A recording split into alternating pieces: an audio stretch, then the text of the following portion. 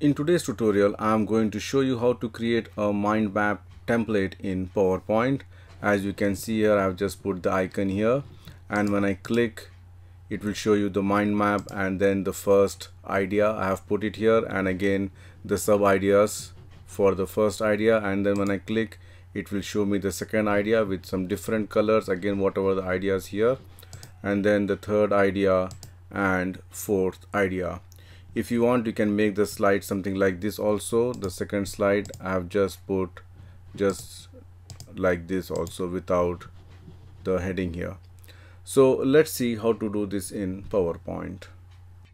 Add a new slide, go to Insert, click on Icons.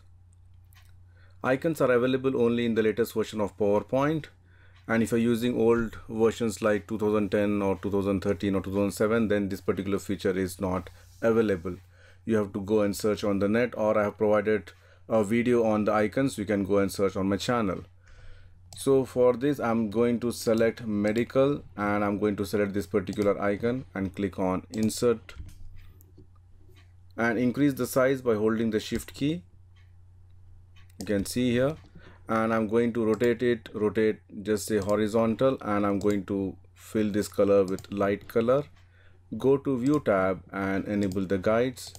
I'm going to drag it here and put it here in the center, and then I'm going to add the oval shape. For that, go to Insert, Shapes, and select the oval shape.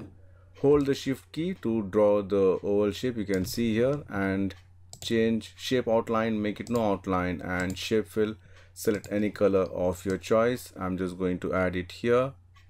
You can see here, and I'm going to add one more, this shape, which is the circle hollow. Again, draw by holding the Shift key, reduce the width and give the same color, shape outline, make it no outline, and I'm going to put it here. And this shape, I'm going to increase it.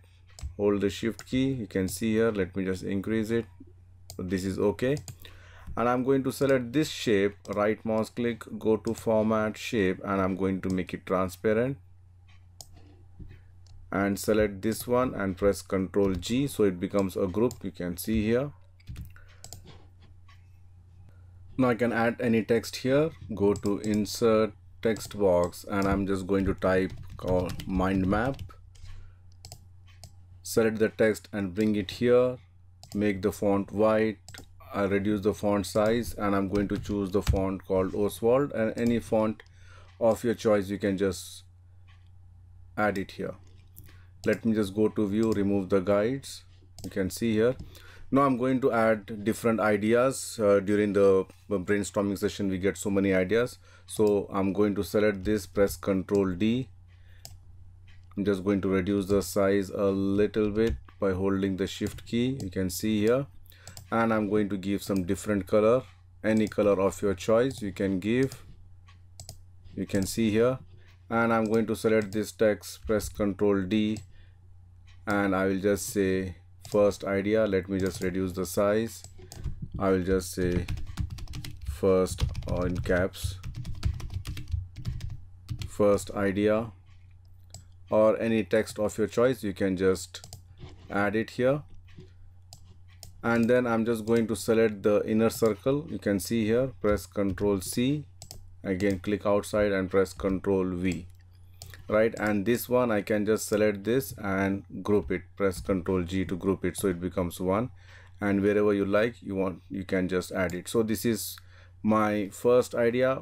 I'm going to just press Ctrl D. I'm going to bring it here, and this is my second idea. Let me just change the text. This is my second idea. I'm going to change the color to some other color. You can see here. So this also the same color. Then press Ctrl D. This is my third idea. Again, change the color of your choice.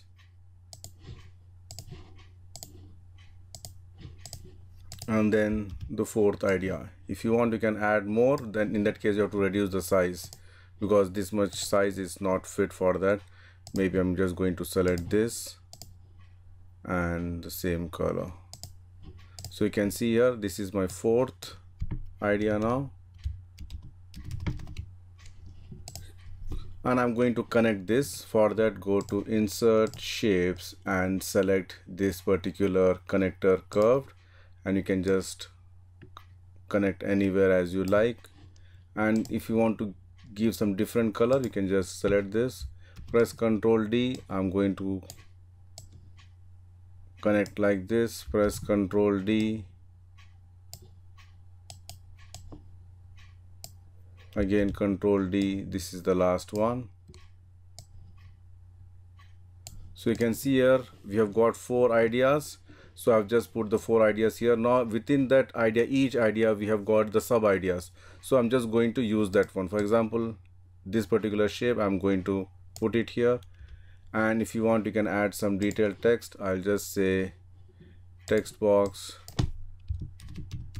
your text, center align, white color, and reduce the size, maybe 10. You can see here. And I'm going to group this, press Ctrl G to group it, and press Ctrl D. Maybe you've got one more sub idea within one. If you want, you can reduce the size. And then you want to add further this one, divide, press Ctrl D, and I'm going to reduce the size. You can see here. And one more, I'm just going to add it. I'm just going to keep it here. Now it's time to join this. For that, go to insert shapes, and I'm just going to select a line here. Select the line, and if you want, you can give the dotted lines, and the same color you can use. Again, press Ctrl D. I'm going to connect this one with this, Ctrl D. So, and again from this idea we have got one more.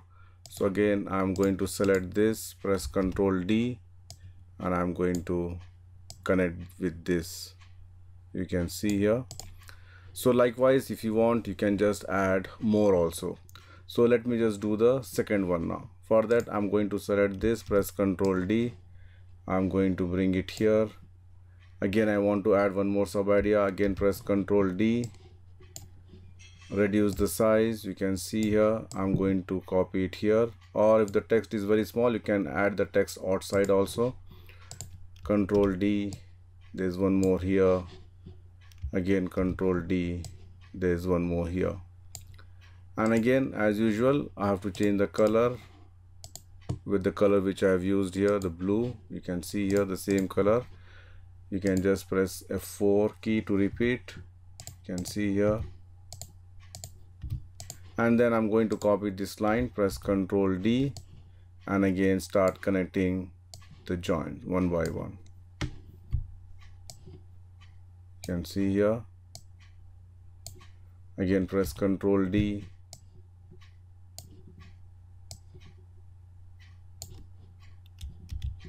And again, this is going to connect with this one. And one more. Let me just move this. So you can see here, I have completed first and second. We need to do the similar for third and fourth. So once you add all the details for the point third and fourth, you can just do the animation, simple animation. For that, go to the animations tab, enable the animation. I'm going to select the first, this line, and I'm going to add animation, more entrance effects, select stretch and click OK. And the stretch I'm going to say from left, so it comes something like this. And all this, you can see here, I'm just selecting all, highlighting all with the mouse and press Ctrl G to group it, so it becomes one. And for this, I'm going to add animation, more entrance effect, the same, stretch, click OK. And this should happen after previous.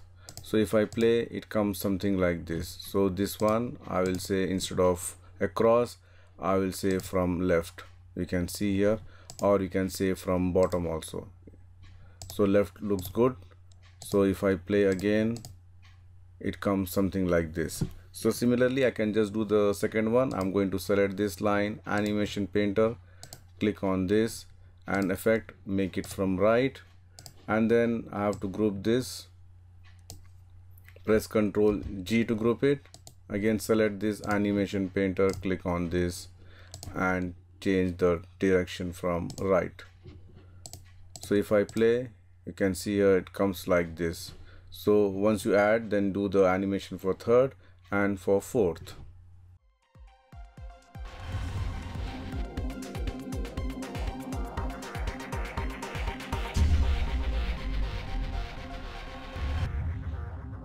That's it from me, friends. Thank you for watching my YouTube channel and don't forget to subscribe PowerPoint University. See you soon with more interesting stuff. Till then, goodbye.